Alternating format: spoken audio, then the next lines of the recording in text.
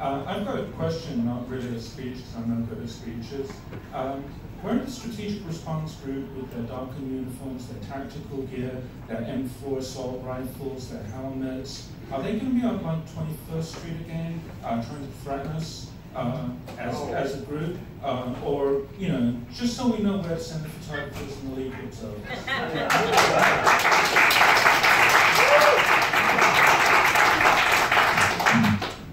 Hello, my name is Colin Ashley. I'm with the Reclaim Pride Coalition. I've also been an activist in the Black Lives Matter movement in this city. Black Lives Matter. Someone mentioned that they saw the NYPD as a civil institution. I want to be clear that the NYPD, as a racist, sexist, transphobic, homophobic institution, is a present threat to my life and to the life of my family and my community. They are an institution of terror to many in this city and in our community. But today, I want to be clear that HOP is complicit in that oppression, and HOP is complicit in my oppression. I think it is disgustingly hypocritical of HOP in this moment of increased state repression to name this pride defiantly different and to even talk about the anniversary of Stonewall while increasing these forms of policing that the most marginal in our community will face. While it might be interesting to talk about the experiences of oppression that Gold faces in an oppressive institution, it's actually fundamentally important in this day and age to talk about the real forms of oppression that LGBTQ, people of color, poor LGBTQ people, and trans and gender non-conforming members of our community face. The risk to their very lives, often at the hands of police who have always been oppressors in our community. While I believe that HOP will lose this battle and that it's increasingly important for us as a community to fight back, to take back our parade that represents our battle for liberation, I actually do have a question.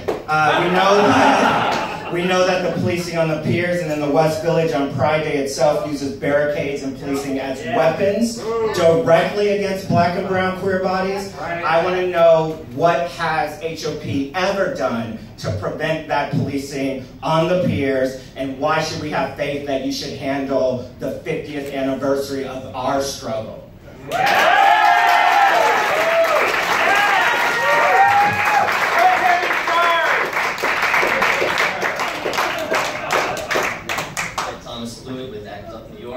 Founder of Queer Nation, Pink Panthers, one of them back then. Segue to now. A few years ago, down in the village where I used to live on 10th and Washington and had to move to raised rents, in which now the penthouse sold for $34 million this year. The village was a place to come together. The subways are somewhat close, right? 6th Avenue right there. It's a very gay pride associated subway stop. But a few years ago, when I was seeing the lights on the Hudson River look at everybody taking romantic walks after the parade where everybody would funnel down to, there were police boats with bright lights shining on everyone. I took videos because it was kind of fun. But they came up and they were flashing everybody, and that I just figured was just part of security post 9/11 especially. However, little did I know that was the last time we would ever be able to walk to the Hudson River. We would be able to go anywhere near the West Side Highway, and that all the plans of the very, very, very, very rich in the West Village seem possibly to be taking over in terms of what comes first to give both the NYPD and HOP directives. And that's what my concern is, where all this might have been coming from in the first place. And there's a certain fact that when I came down to Greenwich Street, to James Street, to all the streets that have been home for so long and still are. I'm a native New Yorker. You couldn't walk because you tripped on all the barricades, but you couldn't even get to your friend over on the sidewalk. There was no ability to be together anymore, to not trip together anymore. And the only place to sit was on stoops. Oh, and gee, what a surprise. That causes trouble. So in the area of the non-violent conflict resolution here, let's not cause the conditions that cause problems. Yeah. And also, finally, this officer commander over here, you've, since Occupy Wall Street, done pickoffs. Everything might be going wonderfully, and then you and a team will, on Twitter or other social media now especially, pick people off. You know, and I get that you're doing your job, but we're doing ours too. But you need to do your job better, like some of you are here to improve. Woo!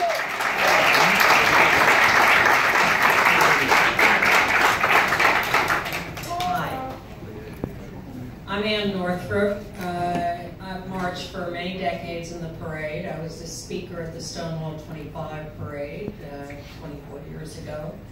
I'm a veteran of ACT UP. I've been arrested many, many times in demonstrations, convicted on 4 counts for the St. Patrick's Cathedral demonstration.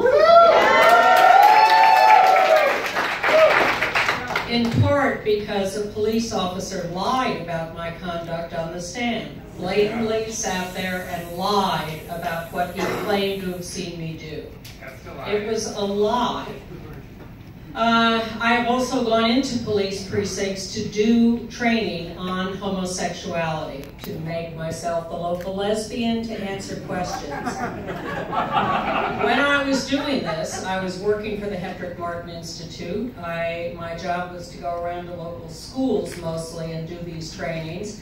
But I had a friend, Edgar Rodriguez, some of you may remember, who was a police officer, and he invited me and my colleagues into the precincts. I have to tell you, now this was a long time ago, but the police precincts and the police officers were the hardest people to talk to in the city.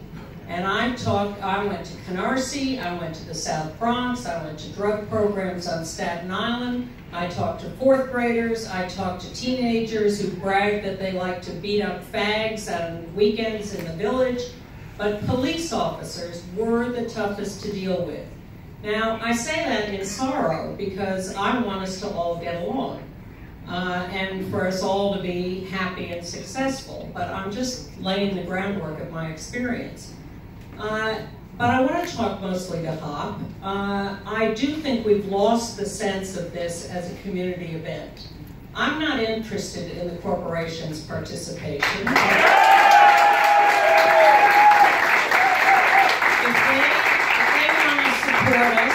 Let them stand on the sidelines with big signs about their support. This march should be a community march of people, as the Women's March was, not with little floats and contingents. The community should be allowed to get out into the street. And by allowed, I mean we should allow ourselves, not the powers to be.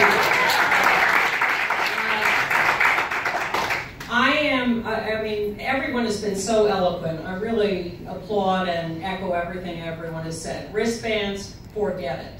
I'm confused about the march route, and I'm confused about it being a rehearsal for next year. Are you suggesting that next year this is going to be the route? No. Excuse me? No. Somebody on drugs. Central Park! Back! We want to go back! Let's remember that in 1994, we marched uptown on 5th Avenue and 1st Avenue and filled both those streets to Central Park and had a huge rally there. We're certainly not going to do this on whatever little diddly route you've laid out. So I'm out of the bars, off the sidewalks, into the streets, everybody welcome. Forget control, forget corporations, forget wristbands. Let's just all get out there.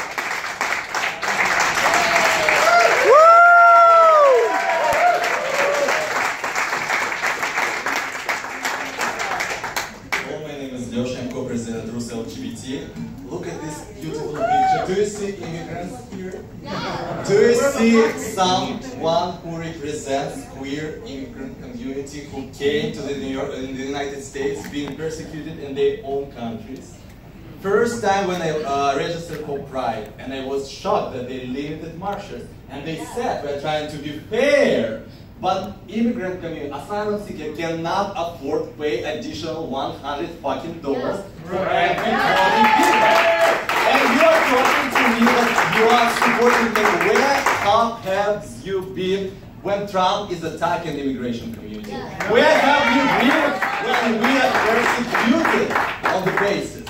Where have you been reaching us and asking us, do you want to join the conversation on immigration, on pride, or whatever? I've been in this business for 15 years. I survived violence in my country. I came not because I was intended to do so. And here I see corporation rising. So you put in the front row corporations, you put in the back community you are praising. But you are not the community, you are just commercialized pride. And that's why my personal belief, in the future, you have to rename yourself. You are not New York City Pride. You are Manhattan Pride, you're corporate pride, and I believe that we have to put together and resist. And Rus LGBT has joined resistance contingent, and from the next year we are not going to participate in this hoax.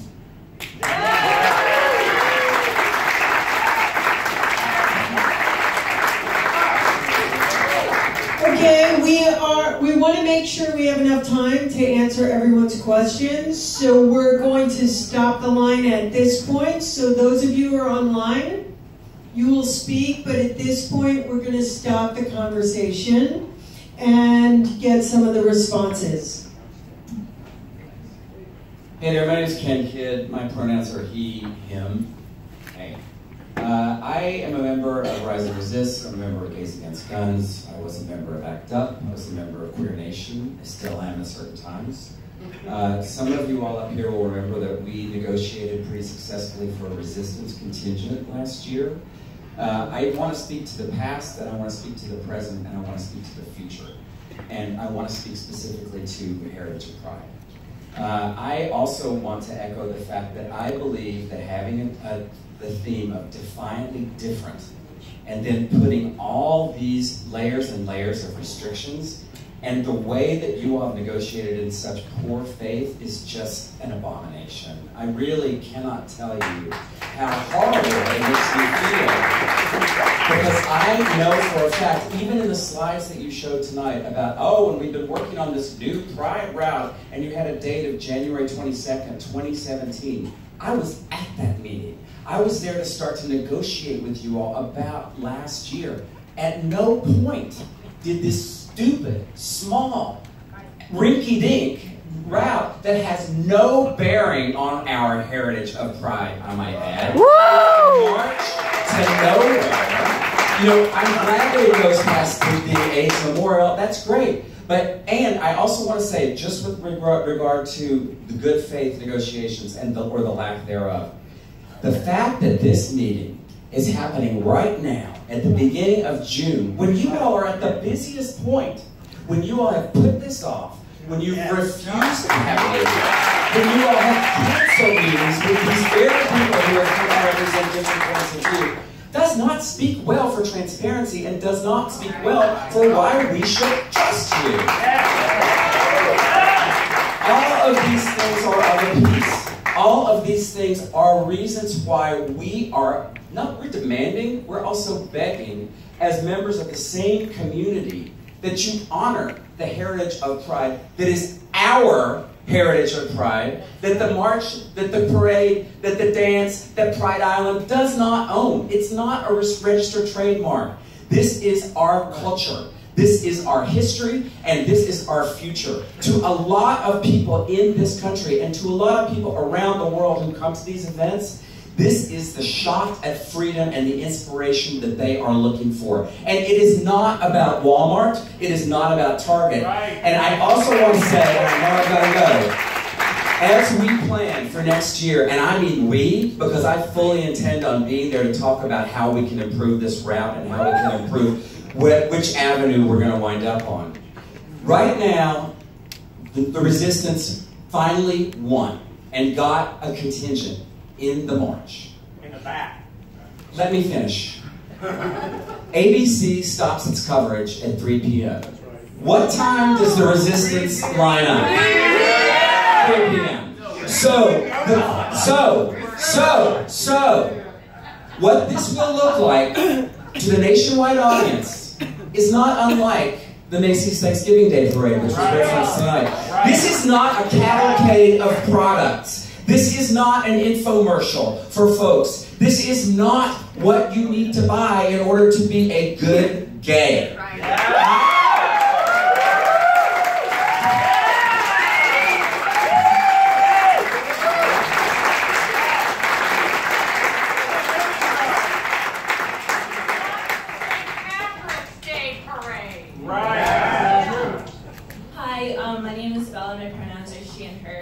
And I super recently joined up with your Claim Pride Coalition. I don't know if I could claim them with them, but they're awesome. So my point is, for a long time, ever since I've come out, I've been going to this parade, and one thing I've always noticed when I go with my trans friends of color is like, whenever uniformed police go by, they freeze up. This community they're usually very afraid of. I was born here, I'm a Bronx native. I was born to refugee parents from the Soviet Union. And the one thing I found even when I was in school upstate was that I was president of the LGBT group on campus. I had also trans friends of color come up to me afraid to come out about sexual assault on them because they were so scared of interacting with police officers. So I guess my question is, I believe you yourself said something to the effect of other cops tolerate this. It's not a full acceptance, not yet. And I guess my question is, if it's not really acceptance, how do you expect populations much more vulnerable than yourself to feel when people are walking by in uniform? You know, you have a lot more privilege than some other people in this community who are not officers, so how would they feel seeing you in uniform?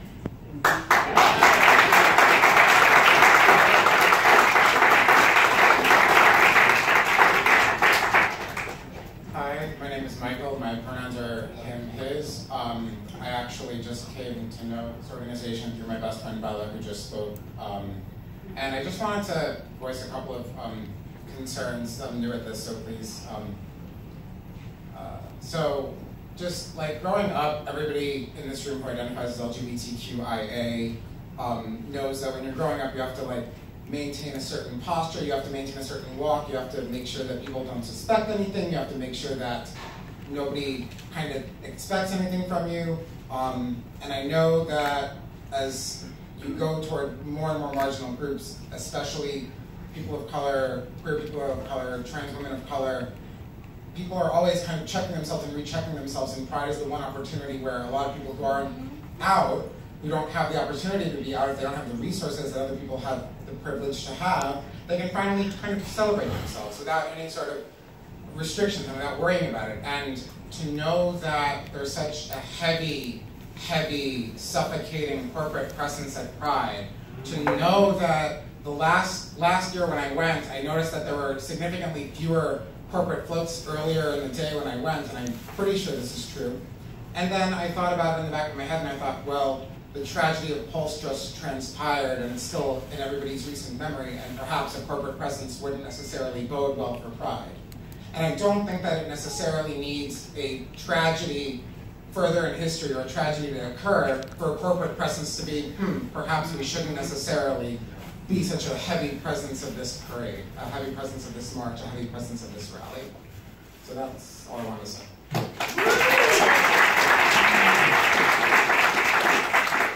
Hi, my name is Michael Bullock, and I also want to speak to the corporate presence in Pride. I started to come to Pride in 2000, and I never really identified with what the Pride Parade had become at that point, and I'm still confused about what it is now. And I think that the relationship between corporations and what Pride is needs to be rethought. I mean, I think that when you go to a parade and all the money on the floats is only corporations that can afford it, and all the community people that built this community, that what we're actually celebrating, can't afford to have the same floats. I think that the organizers of Pride need to ask the corporations to sponsor community, or like I think the relationship between money interests and the community interests should be aligned in a completely different way than what I see happen in the Pride over the last few years. I think that the Pride Parade should celebrate our history and our creativity. I mean, why aren't there Keith Haring float balloons that Citibank pays for? Well, I think that there could be a list of creative ideas, and we could ask for the corporations to sponsor those ideas instead of letting them do what they want. I'm not against corporations. Corporations fought for gay marriage. You know, there's a lot of corporations that were on our side in a lot of these fights, and I just think that the alignment, giving the whole parade over to them, is not what we need to do. And I think that it could work in a much, much more creative way that works out better for everyone. I think the parade could be more intelligent, more informative, more beautiful, if the money was arranged in a different way.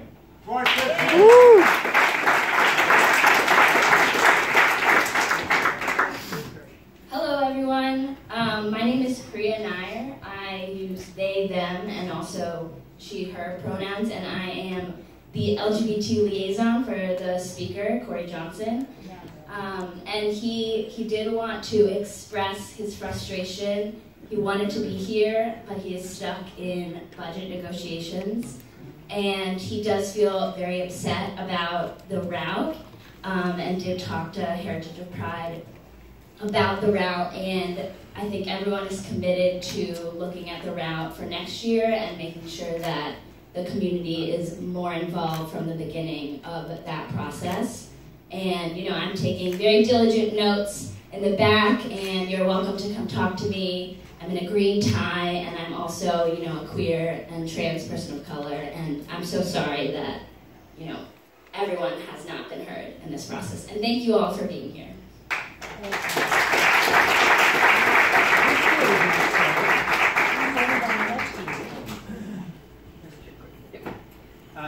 Sorry, Alex, him, back again. So just two things, really quick. So as Ken mentioned, that the 3 p.m. start-off time for the resisting contingent that we had to win by publicly shaming HOP by holding a town hall first that preceded this one by a full, 2 weeks, is exactly why this a month, I'm sorry, is exactly why this meeting is happening after a succession of meetings that HOP also canceled, sometimes day of, as we have been coordinating with them since actually, they can tell you, January, where we were asked to have things in line by May, which we were going to have. So I want to preempt them before they take the opportunity to get back on the microphone and mischaracterize things again. Also, the mischaracterization of the idea